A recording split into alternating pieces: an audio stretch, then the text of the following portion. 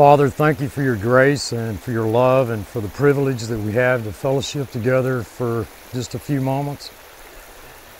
May the Holy Spirit construct our time together so that our Lord receives the praise, the honor, and the glory. For it's in Christ's name I pray. Amen. Hi, this is Steve at blessedhopeforever.com. It's a unusual 70 degrees here in southeast Oklahoma. When God created, He created time, and one of the greatest gifts that we've been given from God is time. Twice we are told in His Word that we should redeem the time. And I think that as we begin a new year, I want to give you 7 assurances that we have from the Lord from the 17th chapter of John, His high priestly prayer. There are many Christians today who struggle with the idea that they've been redeemed, that they're secure in Christ, and I want to talk about that just for a bit. Jesus Christ is not some man that was born in Bethlehem of Judea some 2,000 years ago. We're told in 2 John that Jesus Christ came in the flesh, that God became man and He dwelt among us. And the clear inference, of course, is His pre-existence. The Lord we worship, the Lord God that we know and that we worship, is the sovereign God of eternity. He didn't begin 2,000 years ago. He always was. And He chose, He deigned to become our kinsman redeemer, taking on flesh so that He might be our substitute and redeem us completely, totally, paying the price.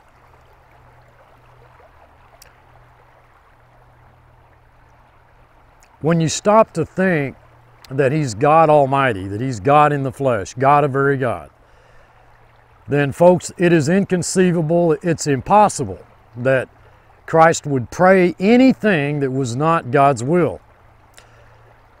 What Christ prayed has to be God's will. More than that, it must come to pass.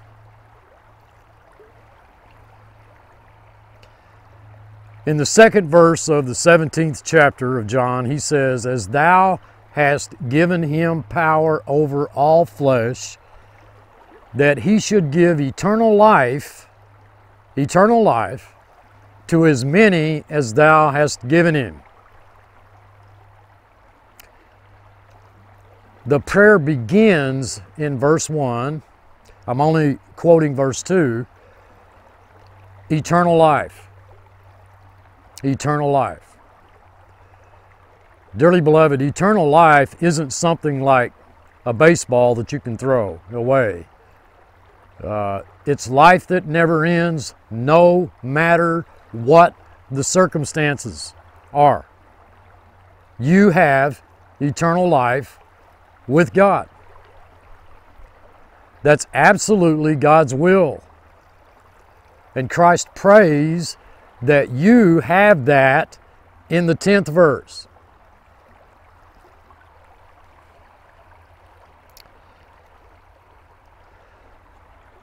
Christ prayed, all are mine, and all mine are thine, and thine are mine, and I'm glorified in them. Well, so He's glorified in some, right? You know, but most of you live such a rotten life, He can't be glorified. Folks, you can't do that with this verse. You can't do that with this prayer. They're His. Are some more His than others? But you can't do that. Every single one of us, dearly beloved, are just as precious to Christ. They belong to God, and they belong to Christ. God chose us in Christ before the foundation of the world. Christ died in our place. What is God's is Christ's, and what is Christ's is God's.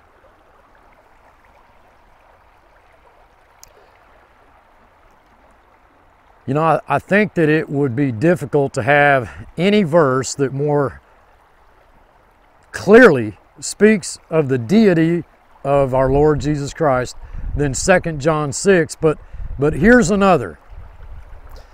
All mine are thine. All thine are mine. And dearly beloved, clearly the Lord Jesus Christ is God and we belong to Him. We do not belong to the world system. We don't belong to Satan, and we do not belong to ourselves. We're His, and every single last one of His is precious. The 11th verse states, I am no more in the world, but these are in the world. Holy Father, keep thou thine own. Keep through thine own name those whom thou hast given me, in order that, it's a hina clause, a purpose clause, in order that they may be one as we are one. So folks, don't waste your time trying to get me involved in some movement so that we all might be one in Christ. That we all might be one as Christ prayed. You know, wouldn't it be nice if Christ's prayer was answered? Well, the inference, folks, clearly is that it was. If Christ's prayer was not answered, then it's not the will of God.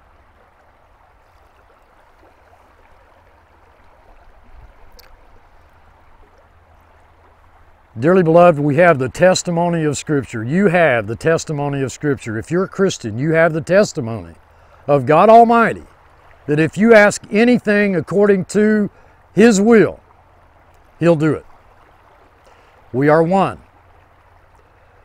No human effort's going to make us one. No group of churches or any other organization that gets together to try to come up with some kind of an agreement that all are willing to compromise enough to accept will make us one. We are one. We are one because we're His. We're not one because we act like one. We are not one because we've agreed to get together and try to be one. Dearly beloved, we are one because we're His.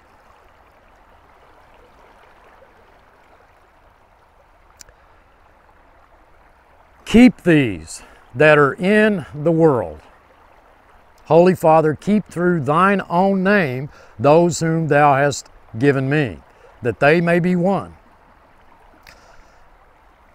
That's an assurance that you have, dearly beloved. That is your promise. That is your promise from God. You're not only one, but you are kept. Guarded is the word in the Greek. You are guarded. If you're not guarded, then Christ's prayer is not answered. And we know it was.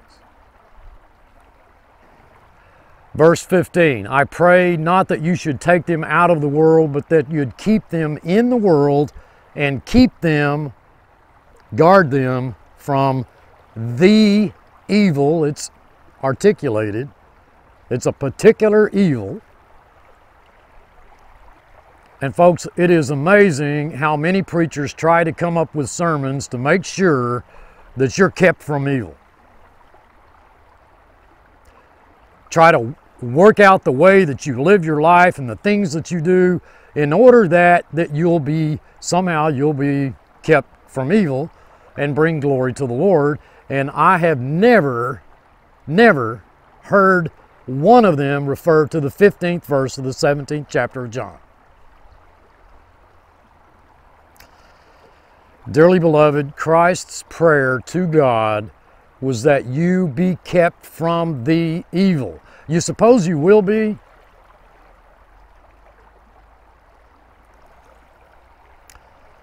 Well, if you're not, God's lied and He's lost everything. You don't deserve heaven. You don't deserve God's grace. I don't deserve God's grace. Think what God would lose if those words were not true. Here is a promise that you, despite your condition, your situation, if you're His, you will be kept from the evil. You may not think that. You may not believe that. People have said to me, well, Steve, you don't know how much I sin. I don't want to know that. If you are a new creation in Christ Jesus, you are kept, guarded from the evil. The 17th verse. I pray that you sanctify them through thy truth. Thy word is truth. And folks, there is a tremendous move in Christianity today that you need to settle down and sanctify yourself. And there is not one single passage of Scripture that ever exhorts you to sanctify yourself. It's always God who does it. Paul says, I pray God that your whole body, soul, and spirit be preserved blameless unto the coming of our Lord. And read the next verse. Faithful is He that called you, who also will do it. He will do it. Christ prayed that you'd be sanctified, that God set you apart for Himself. Suppose He didn't. Suppose He did not do that. Think what that would mean. Christ, Jesus Christ, God Almighty, incarnate, in human flesh, prayed something that didn't happen. Folks, you are not only guarded from the evil, you are set apart to God.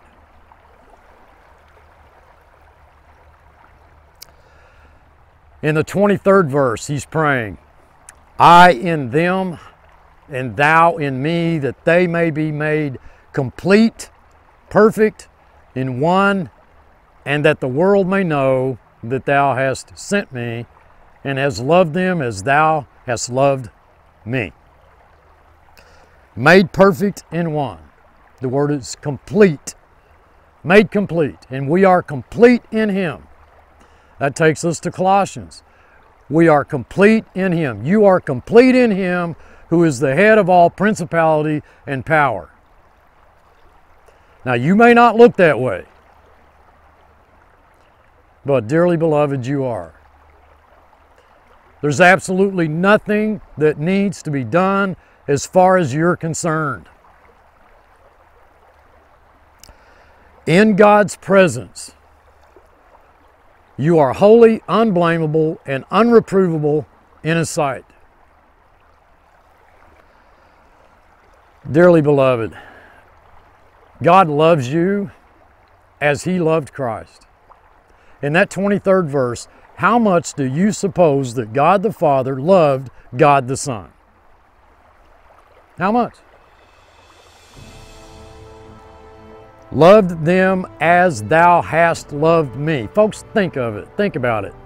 That the Almighty God, the creator of heaven and earth, loves you as He loved the incarnate Christ. And then in the 24th verse, Father, I will that they also whom thou hast given me be with me where I am, that they may behold my glory that thou hast given me. For you've loved me before the foundation of the world. There again, folks, is scriptural testimony to the deity of Jesus Christ. That Jesus is God Almighty incarnate in human flesh. God of very God. But think of it, I also pray, and it's my will that they be with me.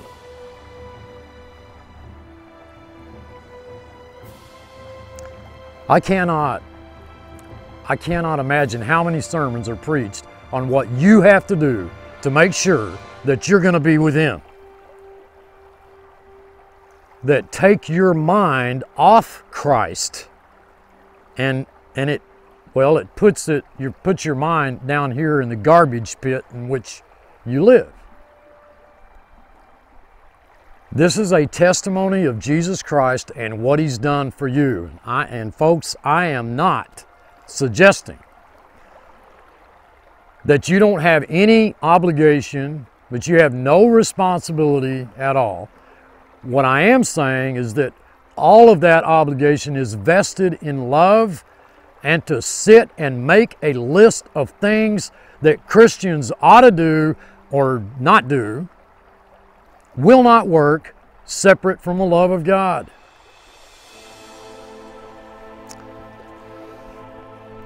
So there are 7 tremendous truths that are yours, not only for last year, but for this coming new year.